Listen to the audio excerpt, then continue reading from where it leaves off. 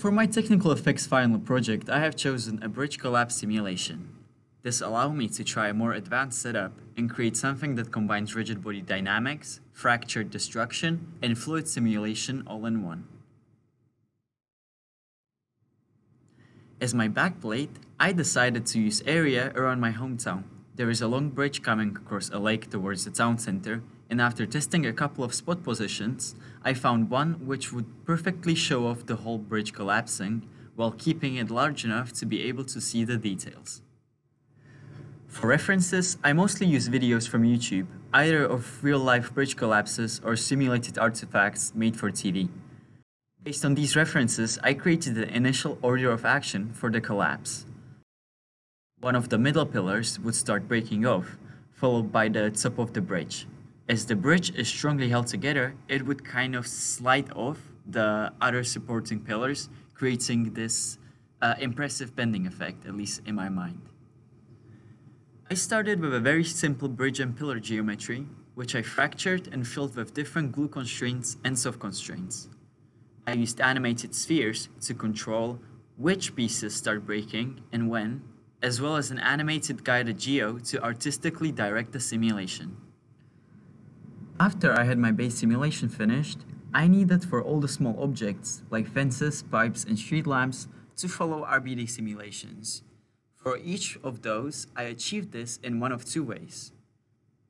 The first method was creating a new DOP network with the base bridge as a static deforming object and the small geo attached to it with glue or soft constraints. The second method was using a special node which I created.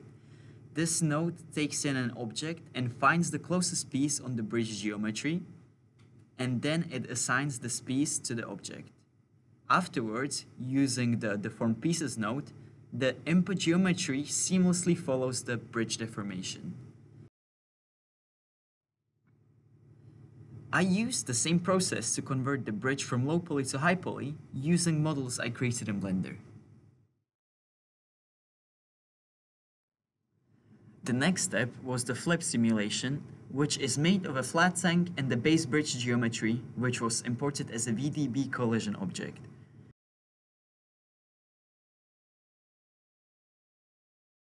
After caching the flip simulation, I also created the whitewater as a final touch.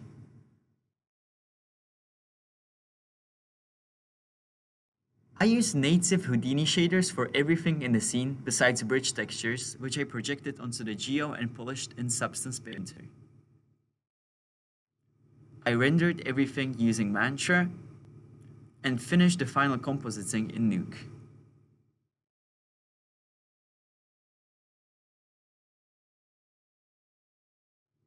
As a self-critique, the bridge destruction is very basic. It doesn't have any additional small edge details or dust particles.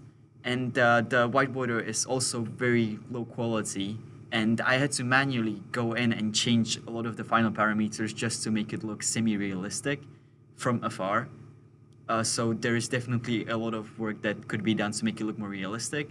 But overall, I am happy with the outcome of the project, and I think it provides an adequate visual result.